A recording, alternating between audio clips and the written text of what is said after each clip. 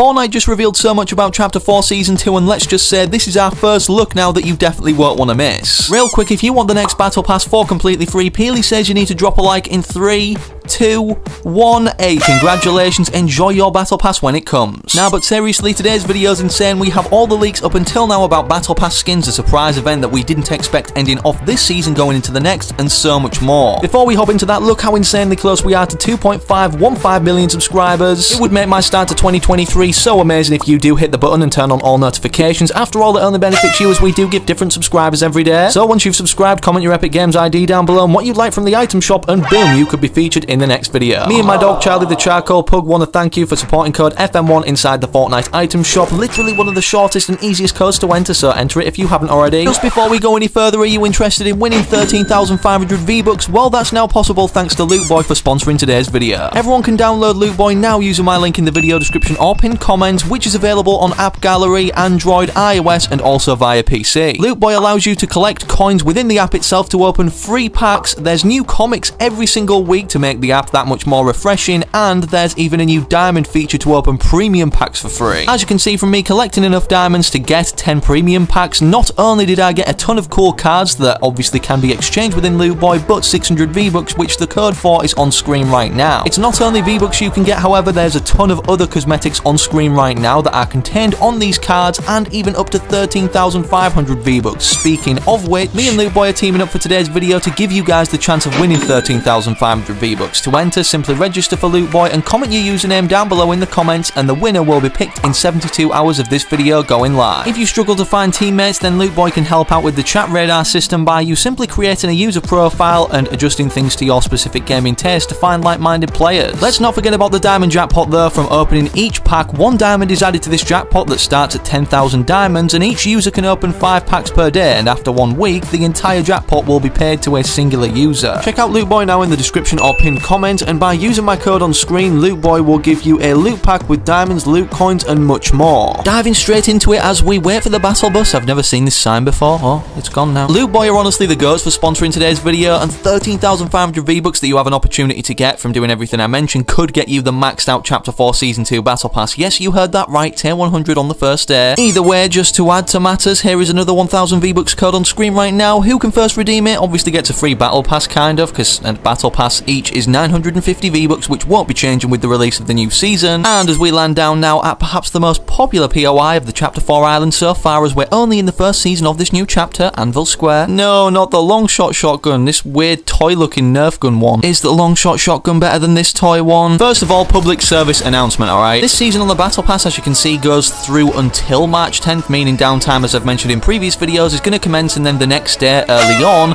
we're going to be getting the new season on March 11th, 2023. I never really shoot these things. What's inside? Oh, Chug Splash, not bad. Let's use our long shot shotgun now. Ha, I knew you'd turn away from this. What were you doing? What a name. Chapter 4 Season 2 is definitely going to come around quicker than we initially expected, considering February is only a 28-day month, obviously being the shortest month of the year. We're about to go into February now, actually, and for those that don't know, we actually have the crew pack revealed, which, if you only subscribe to the crew pack to get a really good deal of a battle pass within a new season release and then the crew pack skin, despite you getting everything on screen right now for this in February for the Fortnite crew pack, you don't want to be subscribing until, like, I don't know, near the end of February, so then it does actually give you the Chapter 4 Season 2 Battle Pass early March. Within each Battle Pass, once obtaining it or when it releases too, there's usually around 7 to 8 outfits, one of which we can unlock like halfway through the season. For instance, Geralt of Rivia, that no one's talking about this season, is obviously what's in Chapter 4 Season 1 as the unlockable or secret skin, or so it used to be. Not exactly secret when you literally put the skins now in the trailer Fortnite. What happened to revealing them halfway through? Before we reveal the skins that we know so far could potentially be upcoming and the reason for these, a curveball that we got thrown, yes, by Epic Games themselves, actually was mentioned in this tweet by FNBR.watch. Hey, I got my new mid-season style. Oh my god, this loot was good. Blue long shot shotgun. But yeah, as you can see in the tweet, apparently Epic Games have not only begun testing, the last update being 23.40 of this season, on internal servers, which basically means we're going to be seeing a live event, potentially the first one of a chapter to, well, end off the first season of a chapter, if that makes sense, considering we didn't see a live event in Chapter 2 Season 1 being the first season of Chapter 2, nor did we see one in Chapter 3 Season 1, we simply had some cool stuff happening, such as, you know, the introduction to a new island and the Winterfest event. Speaking of Winterfest, it's over, Gingerbread Raider. You can put that skin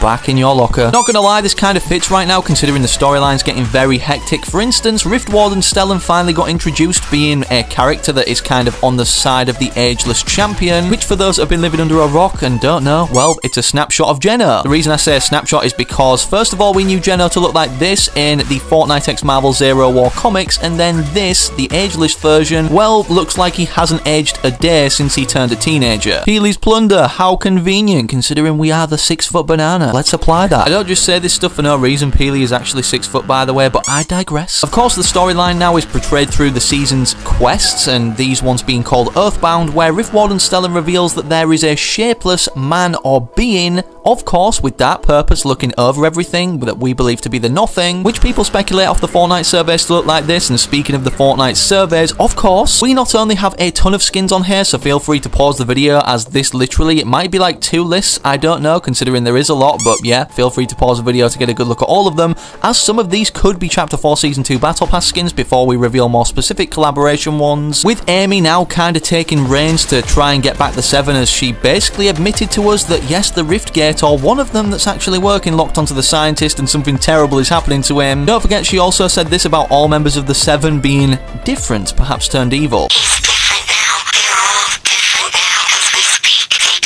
As we speak, they change. This can't exactly be a good thing, and supposedly this is Amy, you know, the robot that we've actually been hearing the voice lines of, that we don't know the true identity of until now. And yeah, this was, of course, was taken off the Fortnite surveys. Just like most skins that we see now early come to the game. Wait, was there a llama around here? I swear I just saw a little llama. Maybe not. As per usual, on our compass, it's led us back to Anvil Square, where all of the stuff is going down. Wait, why don't I have my shotgun anymore? Doesn't matter, I've got this gold SMG. I'm sure you guys have heard all about the skins that potentially could be upcoming though in Chapter 4 Season 2 in terms of collaborations potentially, if not coming to the item shop, which are huge skins that everybody really wants. For instance, first of all, Peter Griffin. For those that don't know, the codename French Fry has been in the files since Chapter 2 Season 5, and then recently got updated to be linked to a male character, despite initially, of course, revealing in the files itself under the codename French Fry that it was to do with Family Guy due to the chicken fight scenes being plastered all over it. Here's what Peter Griffin kind of could look like now, with the kind of anime outlining what was happening there. And I'm guessing with a collaboration like Family Guy, considering everybody's been wanting Peter Griffin in Fortnite, there would be, well, more Family Guy cosmetics. Kinda like, you know, how we originally got Rick from Rick and Morty, and then Morty came, and then now we've had basically so many more. Speaking of these, are they going to become rare now, considering everything that's happening with Rick and Morty?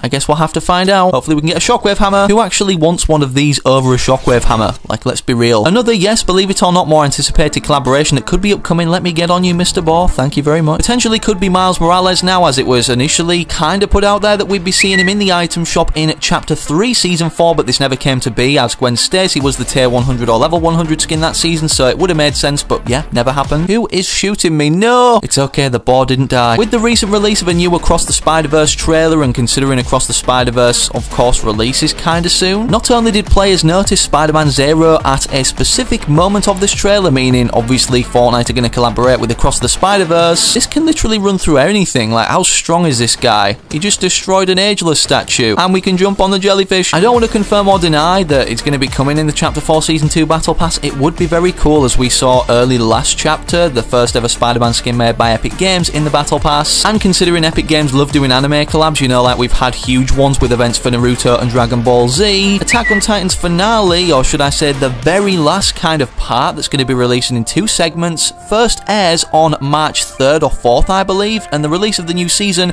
is March 11th, 2023. Sorry, Mr. Boar. I'm so sorry. This could mean we get some Attack on Titan skins in the item shop around this time, or even one, I'm guessing, at least in the Battle Pass. You just witnessed my boar die. Honestly, the Battle Pass trailer I'm really excited for in Chapter 4 Season 2, not only because of all these potential collaborations, either one or multiple upcoming out of the 7 or 8 outfits we're going to be seeing, but just like we saw the introduction of a new gameplay dynamic in Chapter 3 Season 2, the second season of that chapter, it's been leaked for a while now that they're working on first person, and they've updated it in the game's coding multiple times. Maybe this is also the reason why we've got new movement mechanics such as wall running updated in the game's coding, as this would work better in first person in my opinion, but also work really well in third person. What are you doing on this bridge, Mr. Darth Vader, sir? Look, is the second to last guy. Following suit of them adding a new kind of revolutionary gameplay dynamic in the second season of a brand new chapter. First person should be upcoming now, as we've already kind of seen what it looks like in Chapter 2 Season 2. Believe it or not, it was already worked on back then from a glitch happening in the Device Lab event that you're seeing on screen right now. With this, of course, a new Battle Pass feature or kind of cosmetic type could be introduced. For those that don't know, weapon charms got leaked in Chapter 1 Season X, the last season of that chapter, or the only chapter that's ever had 10 seasons. And I'm just saying, considering first person is going to show way more of our weapon, of course it would be the perfect time to add kind of weapon modification cosmetics like charms onto them and have a few of those in the Battle Pass. You are the last person. Give me that dub real quick. Thank you. Victory Royale. Drop a like if you want First Person 2 release in Chapter 4 Season 2 and subscribe to the channel with all notifications turned on so that you don't miss any future videos. But speaking of other ones right now, click this one on screen. However, most importantly, hopefully I can catch you in the very next one I do publish on the channel.